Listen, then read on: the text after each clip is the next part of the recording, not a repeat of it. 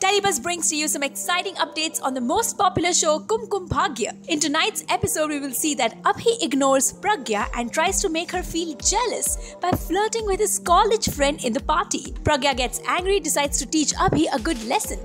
Check out this exclusive interview of Abhi and let's see what he has to say about it. Party में प्रज्ञा को जलाने की काफी कोशिशें हो रही है, जलाया जा रहा है उसको।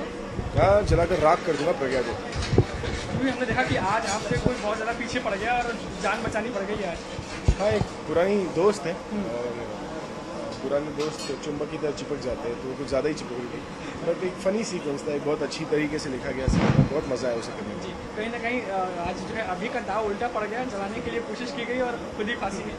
हाँ, अक्सर ऐसे होता है लाइफ में, जब हमको लगता है कि हमारा जो दाव है वो बिल्कुल बुलचाई पर लगेगा, अक्सर खुद पिछाड़े पे लग जाता है। जी, अभी प्रज्ञा का हमने देखा कि काफ़ी एंजॉय कर रही है। प्रज्ञा अभी भले फंस गए, अब मुश्किल में साथ भी नहीं दे रही है अभी तक। हाँ, तो उसी का मज़ा है, ऑडियंस को अच्छा लगता है ये cat and mouse game.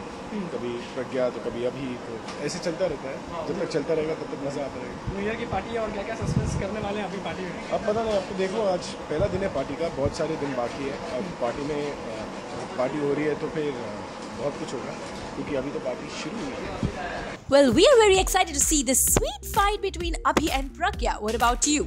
What will Pragya do to make Abhi realize her love towards him? Share your thoughts in your comment section below and let us know. Hit the like button for Abhi and Pragya and also subscribe to Telebuzz for more daily television updates.